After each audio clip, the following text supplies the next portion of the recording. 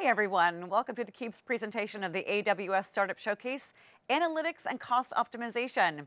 This is Season 3, Episode 2 of our ongoing series covering exciting startups from the AWS ecosystem. I'm your host, Lisa Martin, and today we're excited to be joined by one of our CUBE alum, Suresh Mathew, founder and CEO of Sedai. Suresh is here to talk about Sedai, AI-powered autonomous cost optimization. Suresh, welcome back. Thanks so much for joining me today. I'm glad to be here. Thank you, Lisa. Give the audience a little bit of an overview. We talked about this last time, but I want them to really understand Sedai. I know you guys are a Gartner Cool vendor for 2023, but give us the backstory. Sure. Sedai is an autonomous cloud management platform that helps you run your applications with the lowest cost, the highest availability, and with the best performance for modern applications. It includes ECS, EKS, and Lambda 2. We have seen customers like Freshworks, Fabric, and KnowBe4 saving 30 to 50% with absolutely zero manual intervention. And of course, as you said, we are a Gartner Cool vendor and an AWS GSP partner. Nice. Let's talk a little bit about cloud cost optimization. You mentioned some great customer names. We're going to get to some customer examples later on, but talk about why you think cloud cost optimization is so important, such an important problem for customers in any industry to solve. Sure. First, there is a direct cost to the bottom line. For companies with significant cloud spend, when you save that money, that could impact your earnings itself. We have seen 10% impact in a positive way when they report to Wall Street. The second aspect is if you get it wrong, for example, if you over-optimize, it might hurt your revenue itself because your peak could probably suffer because of your optimization. And peak is gold for any company. They care about it. So you have to do it neat and clean so your peak doesn't suffer. Those are the two main things that I can think of. Direct cost to the bottom line, actually not having cloud optimized can impact revenue for organizations. As organizations are starting to focus more on modern applications, it's obviously growing rapidly, how are cost management challenges different for modern apps? I imagine there's still the impact on bottom line and revenue, but tell us how that's different for modern apps. Yeah. Modern apps, the best part is you can innovate quickly, faster, right? The one challenge there is, like 10 years ago, you used to have tens or hundreds of services. Now you have like hundreds of thousands of services. So that makes it complex. Now, there are a lot of dependencies out there. When you modify something here, you may be really impacting something in the 6th layer. Now, this is a complex ecosystem. On top of it, you frequently release. It used to be once a month, once a week. Now it is once every minute, once every 5 minutes. Now it's impossible for people to manage their production optimized. So that's why modern systems, it's hard to manage with just automation. Services explosion of releases, the frequency, the cadence has changed so much. So then what is Sedai's approach from an AI perspective that uses machine learning to help customers solve this as modern apps, as we said, are growing so rapidly? Yep. So why did we use this approach? Let's start there. Why was there a need to have AI or autonomous systems in play, right? If you look at the wastage today, it is 30%. 30% of what is spent on cloud is going to waste. It is not when we don't have automation, we don't have skilled people out there. The only reason is it's extremely hard for companies to now stay optimized. When you optimize, it could still go unoptimized when you make the very next release, right? Now, if you look at why automation or automated systems still fail to optimize it to like 90%, there are two aspects here. One, someone has to take a look at these alerts and execute on it. And these alerts are not just alerts saying reduce it, it could carry some risks too. You need to have a system that can do most of it. And for us, the learning aspect defines the rule itself. Initially, with automated system, you say, if CPU goes above 50%, do this. And this 50% could change. It goes stale quickly. What an autonomous system does is it removes that rule 100%. So there is no rule, so there is nothing to go stale. The system learns what that number is. And when it learns, it updates. And the action that has to be taken is always reinforced with learning. So that's how it is different, and that's why it makes it more effective. Much more efficient as well. What about for organizations that are adopting containers and really modernizing their overall infrastructures? How does Sedai work in practice in this case? Yeah, so the terminology is different in both these spaces. If you look at containers, it's about how do you find the right size of it? Where do you deploy these containers into? What exactly is your purchase plan? How do you really make everything glued together? So that exactly are the things out there. When you look at the container area, we call it the size, vertical size and horizontal size of a container. The second aspect is called infrastructure choice. There are tools like Carpenter out there. We make them a little more efficient. The third aspect is really the purchase. Should it be savings? Should it be really RI instances? And can you spot? This is the key there. Now, if you do purchase in isolation, you might pick spot because it gives 70 to 90%. But there are applications that can really make use of spot. There are some that cannot. And if you essentially choose a wrong application, you might hurt yourself. So that is really how containers generally work when it comes to an optimized platform. So 5-step approach here, right-sizing workloads, on-demand savings, spot optimization, research intel. You're taking all of this off of the hands of the customer, and you showed some significant savings, up to 90%. Now compare and contrast containers with serverless and how Sedai works in that environment. Yeah. On the serverless side, they let you, the platforms typically lets you control only the memory, and CPU becomes an indirect impact there. So first is your right size of the serverless, in this case, Lambda only. And the second aspect is your concurrency, your provision concurrency and your reserved concurrency versus warm-up as well. So we call it autonomous concurrency. We manage it for you. We look at the traffic and we manage it for you. And when you release, we change these two things continuously.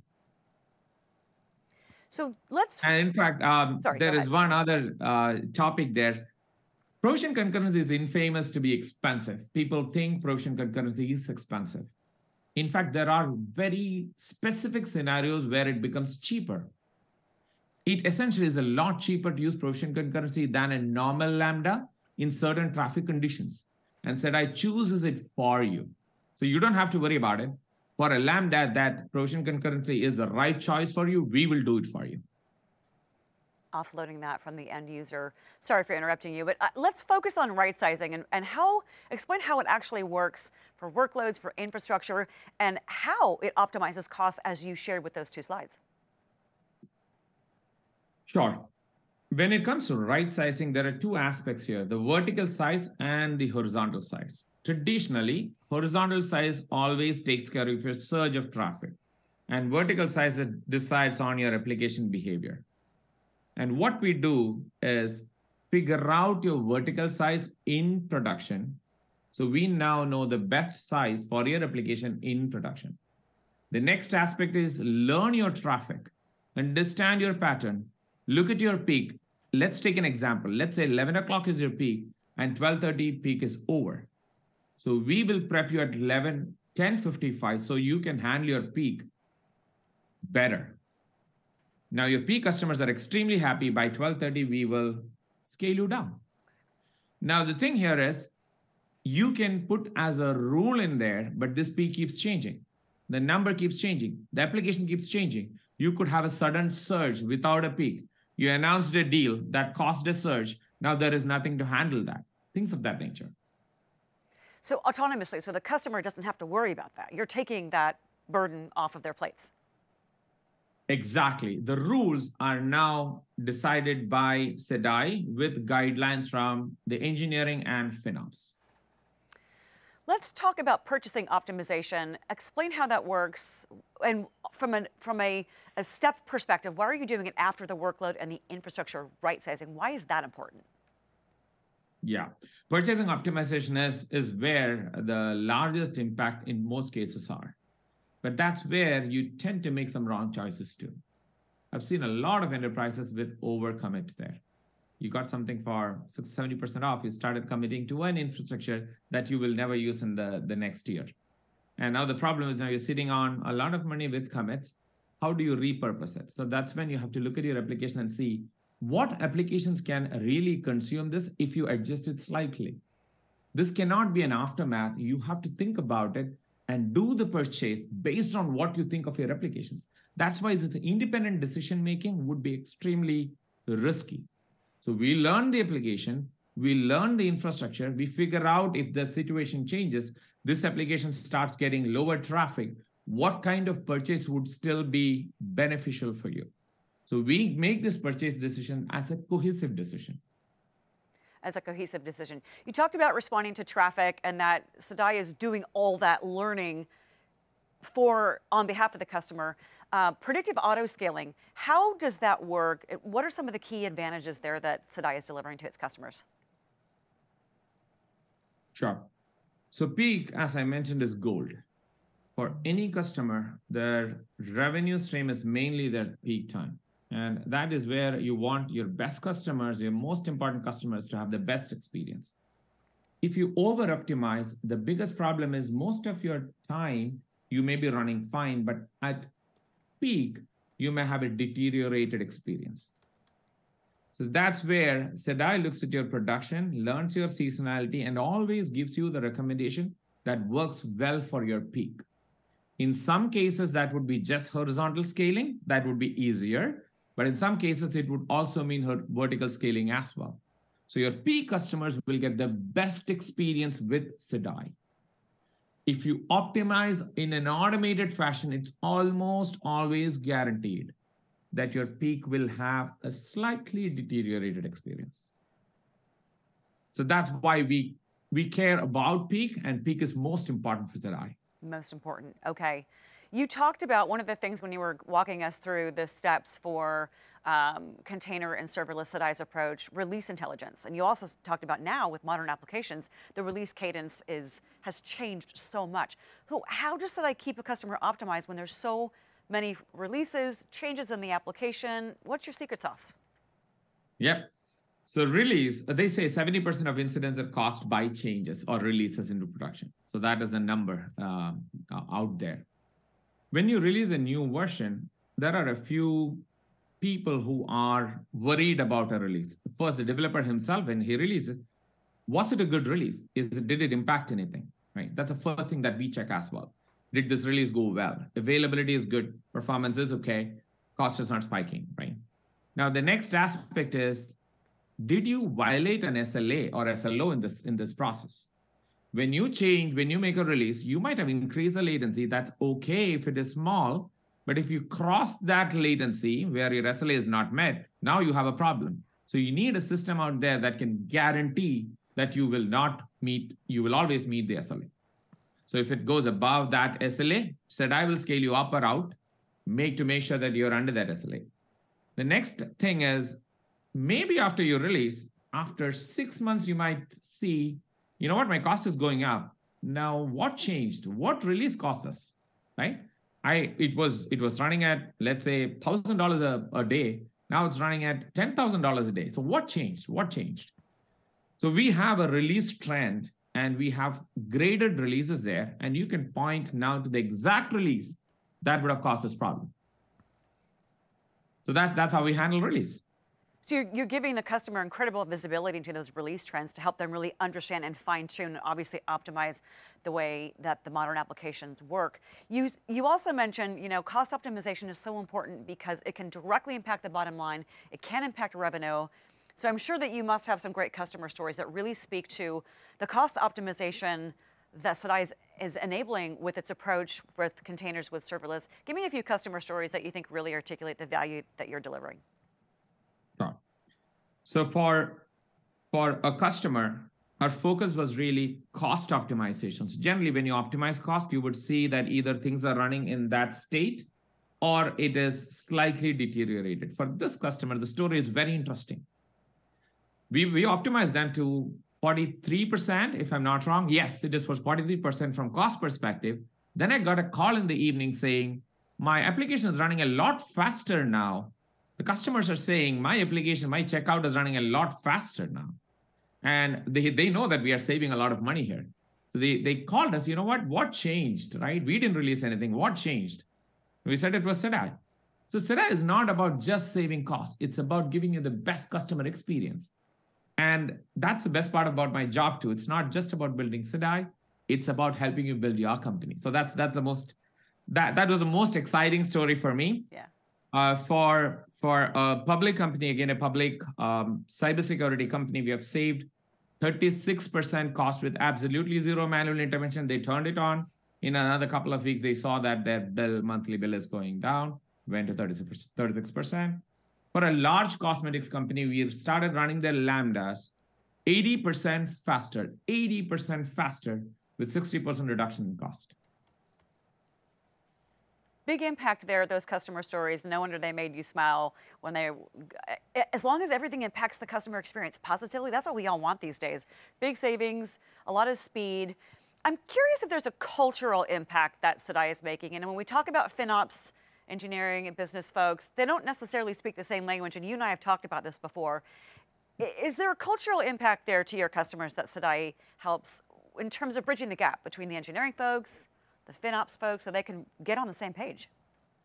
Yeah, 100%.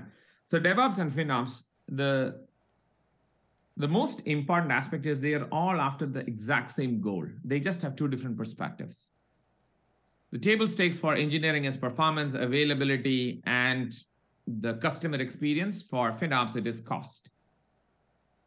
Rather than them executing it, they should be able to control the autonomous system that is in here, saying, this is what I want you to do. And this is your constraint from engineering side. And you bring the same constraint from FinOps side. Now you have a cost constraint and an application characteristic constraints. And now you have that autonomous system that'll take both of them in.